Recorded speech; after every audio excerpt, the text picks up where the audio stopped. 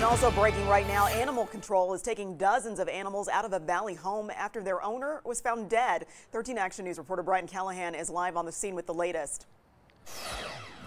Yeah, Carla, animal control just left this house about 15 minutes ago after pulling the cats they could find out. The best number they could give us was more than 30 cats at this point, but I spoke to some neighbors who said they think there may have been as many as 100 cats in and around this house. Animal control says they were called out here by Metro late Wednesday night, early Thursday morning after the owner was found dead inside the home. No word on how the owner died at this point. We are told animal control came out here on that call and took the cats most in need of care to animal control right away to the animal shelter, and then came back today for the rest of them.